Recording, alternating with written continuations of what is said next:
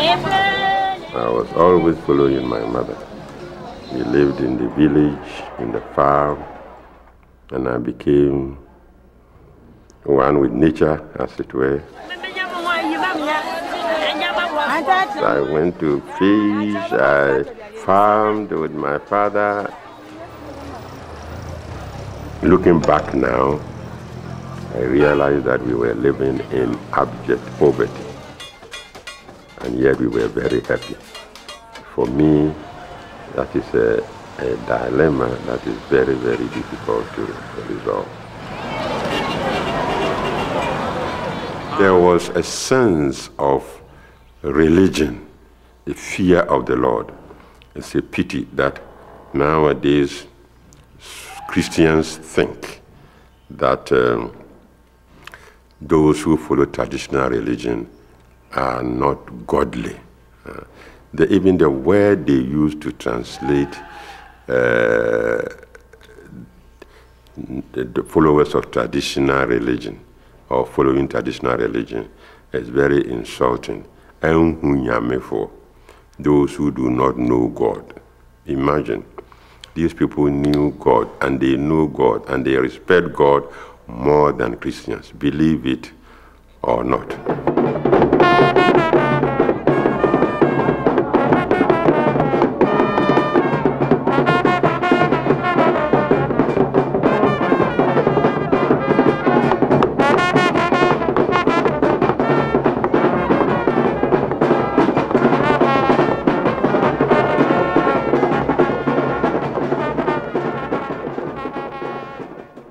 Yebie esadani dia she onyankopon animonyam wo ejano ene obano ene susum konkon ni dirimu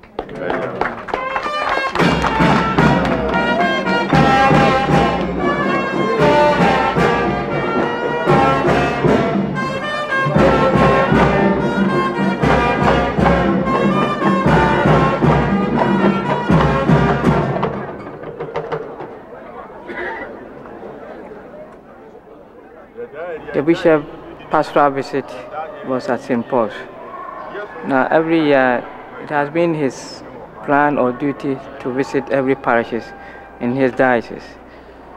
So we knew that he would be coming to this parish at this time. And so we planned that when he visited, we would like him to commission the social center.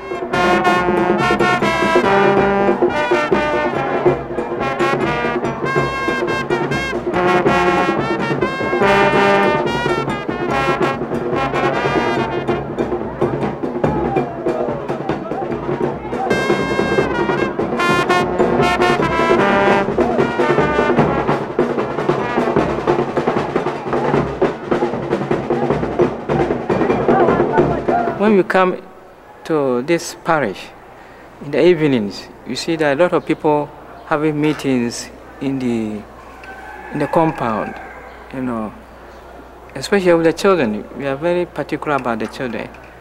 We have to teach them the doctrines of the church. So that's why we started this building. And since then they are happy to contribute, because in the long run they know that it's going to help them.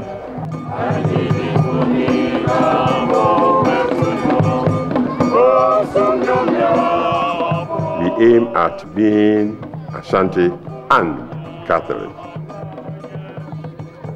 You cannot be Asante at the expense of being Catholic, then you are not a Catholic.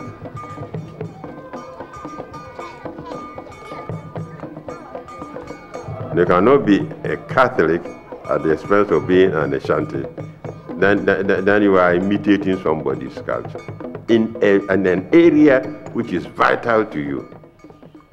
And that striking of the balance between culture and Christianity is a big problem.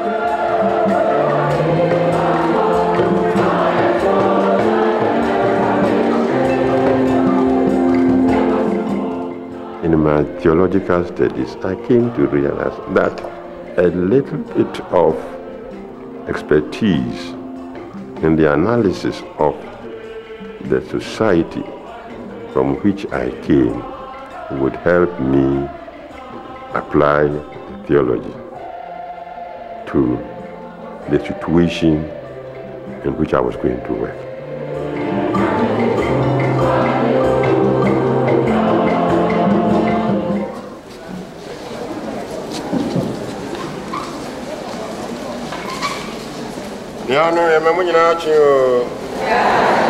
What to say? I know that when he came from Oxford, when he came from Europe, after he graduated as an anthropologist, he started, especially when he became a bishop, he started to introduce some things in the church, like drumming, for instance. And I know in the beginning, people resented it. Old men called me Father Sarpong. I wasn't a bishop. You are going to spoil the church. I'm going to spoil the church because I'm using something Ghanaian, Asante, in the church. Even my own parents, they thought it was something unheard of for drums to be played in church, for people to dance in God's house. It was when I went to Ireland that I really appreciated my own culture. There is no dancing, no movement whatsoever. And I found our liturgy here soul uplifting because you use your whole body to express whatever you want to. Unlike before, where I would be a bit reluctant to dance in the church, now I dance freely in the church, and then I make a lot of movement when I am worshiping the Lord.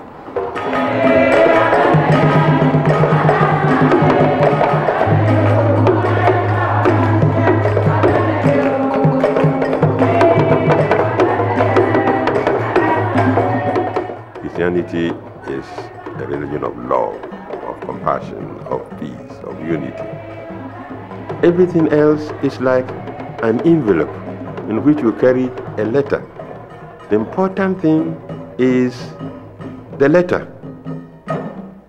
When the Europeans brought the church to us, they brought the church to us in the European garment, in the European envelope.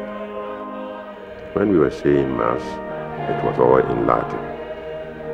And at some point we had to say mea culpa, mea culpa, maxima culpa. Mea culpa means through my fault, through my own grievous fault. But along with the signification came the Europeans' symbol. He says, strike your chest. I'm very sorry. I'm very sorry. I'm very sorry. Now in Asante, a man will say, I strike my chest. That means I am strong. I am a man. I don't fear you. I'm going to fight you. So we were told to tell God by our sign, action, that we are going to fight him, and by our mouth was saying, we are sorry for what you have done. So a time came when we had to dismantle gradually the envelope, the garment, and put on, if you like, our own garment.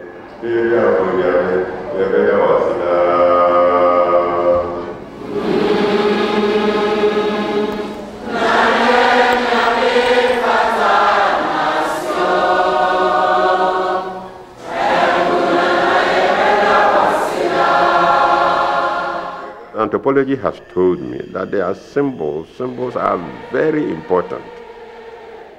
So the first thing is, which are the symbols I can use from my culture to express what the church wants to express at this point, and at that point, and at that point, and at that point. That's what the exercise is about.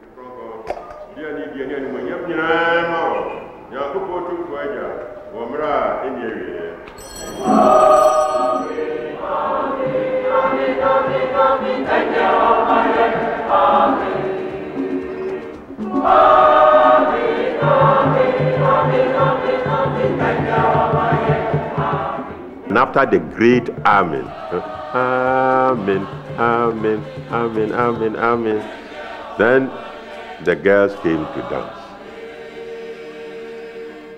That is the climax of the Mass, when we offer the body and blood of Jesus with the Holy Spirit. And we attach ourselves to Jesus to offer this to God the Father forever and ever.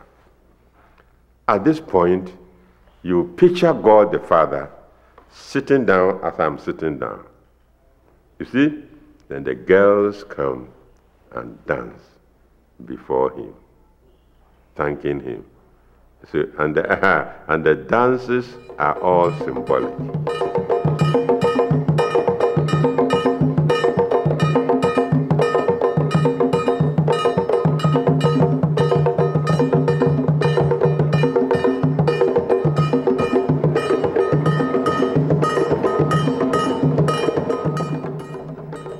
They first come and turn towards the altar.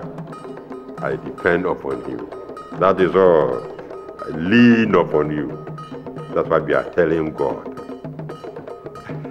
Language can be symbolic, can be vocal, can be corporeal, can be anything.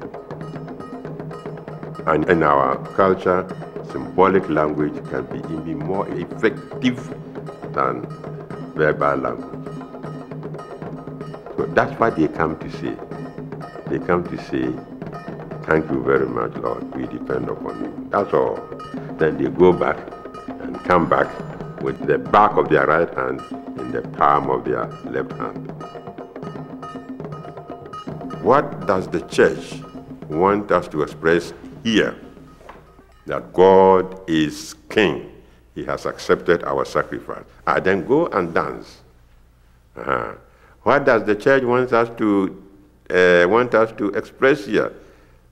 That we are sorry. Well, then don't strike your chest. Then put the back of your right hand into the left of your hand.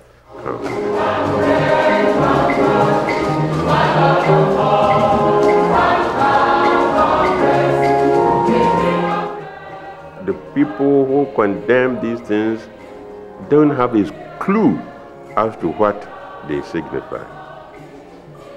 Am I going to bring girls to come and entertain me in church?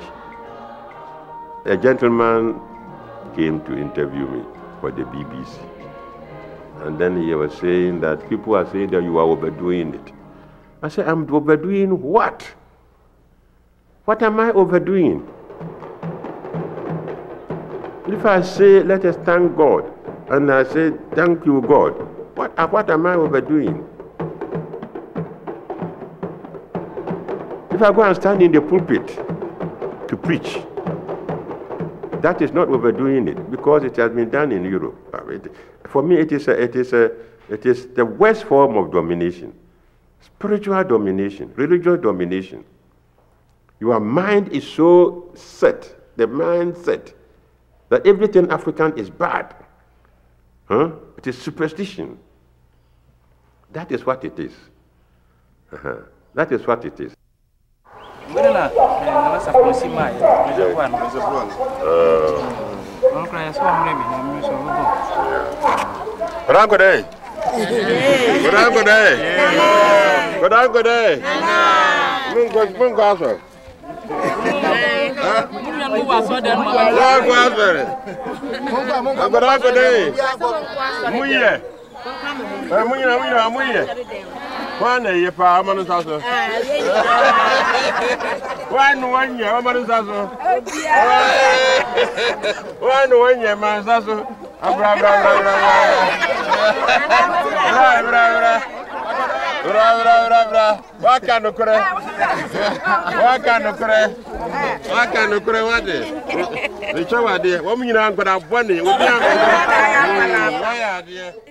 Even when the Pope came here, I was there in the seminary. He said the future of the church is in Africa.